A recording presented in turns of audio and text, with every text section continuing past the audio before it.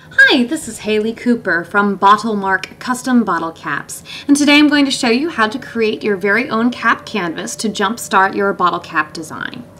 I'm going to start with a program called Inkscape. All of my screencasts are going to be about Inkscape. We highly recommend it to our customers. It's free, it's open source, and you can download it on the internet right now. It's a great design program. So I first start with a new document. I've got an 8.5 by 11 sheet of paper here, and that's not exactly the canvas that I want, so I'm going to first go to Document Properties and change the size. I'm going to change the units to inches. Now, bottle cap is 1 inch in diameter, so I'm going to change my initial canvas to 1 inch by 1 inch. Good.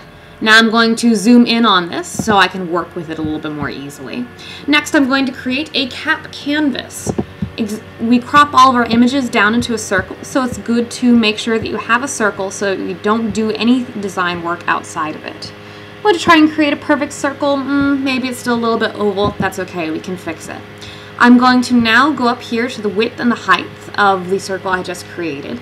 I'm going to change the unit again into inches. Because I'm an American, I like to work with inches. I'm going to make it 1 by 1. Great.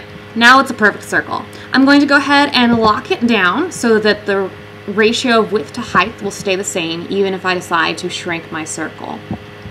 Now that's not, maybe it's not exactly center on the page, so I'm going to go up here to Align and Distribute, making sure that I have my circle selected, and I'm going to center it according to the page that I created. So I'm going to go ahead and center it on the vertical axis and then also center it on the horizontal axis. Perfect, fantastic.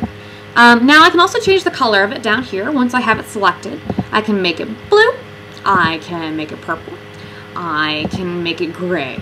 I can give it a nice little stroke if I hold down Shift and click on a different color. Now I have a nice outline around the circle that maybe gives it a little bit of definition. You can always check what colors you have down here. Okay, so we have the beginning of a great cap design. Thanks for watching.